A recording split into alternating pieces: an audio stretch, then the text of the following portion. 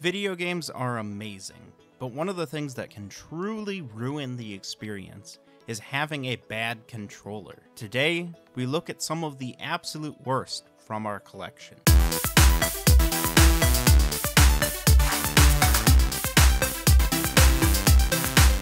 Hi, I'm Jacob with Video Game Retrospective, and today we're looking at the 5 worst controllers we own. And the we own part's important because we don't own every controller in existence, so if there's a controller that you think is worse than the ones we have, let me know in the comments down below. I'd love to add them to my very masochistic collection. Also, I'm sorry if a controller you grew up with ends up on this list. This is just my personal opinion, but I do think these 5 controllers are particularly awful. So let's get into it. Number 5, this random blank Genesis controller. Okay, so this is just a random generic Genesis controller, but it's one that shipped with a Genesis flashback console, so I think it's worthy enough of this list. It is completely blank, made by @Games, and it is awful.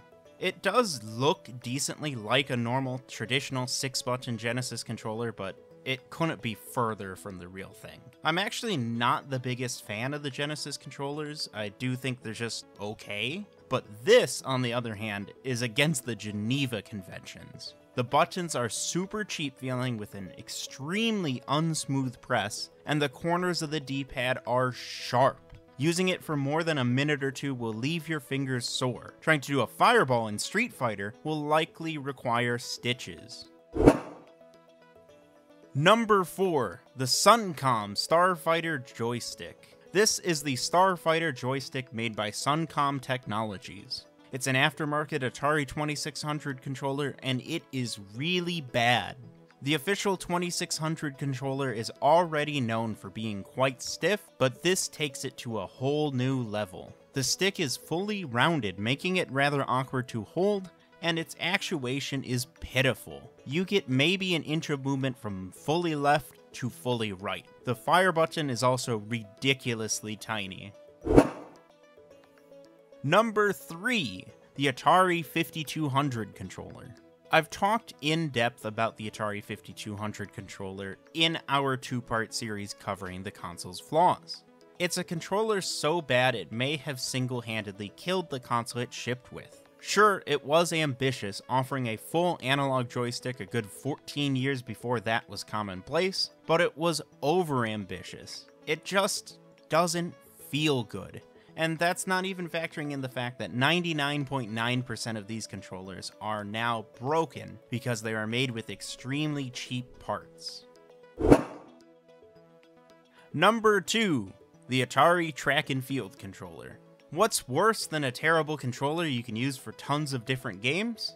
How about an awful controller you can only use for one? I unboxed this Atari Track and Field controller back when I opened every single Atari soft game published for the Apple II. It's awful. The problem is twofold. First, the buttons are the single worst buttons I have ever come across on a controller, despite looking the part. They have absolutely no click at all and are extremely mushy, which is a problem when you are meant to mash them repeatedly to play. The other issue is layout. You have your left and right buttons, which you have to alternately mash, and then your jump button to jump over hurdles. The problem is there's absolutely no way to reach the jump button while pressing the other 2 buttons. You have to have some freaky mutated hand in order to have access to all 3 at the same time. It's also clearly a controller designed to be laid flat on the table as you play, but with the fact that it's extremely light, you're going to have to tape it down or it's going to move all over the place. Overall, terrible. Would not use. Number 1, the Tandy Deluxe Joystick. Tandy was Radio Shack's in-house brand for producing computers and computer accessories. This is one of them, the Tandy Deluxe Joystick. No, it's not missing a piece, that's actually how the stick looks. So there's the obvious issue of having to control your games with a needle, but also the travel on this thing is ridiculously high. It goes all the way fully pressed down on the left side to all the way fully pressed down on the right side, giving it a huge degree of movement that it just doesn't need. There are also switches on the bottom to switch the joystick from a centering mode to fully non-centering.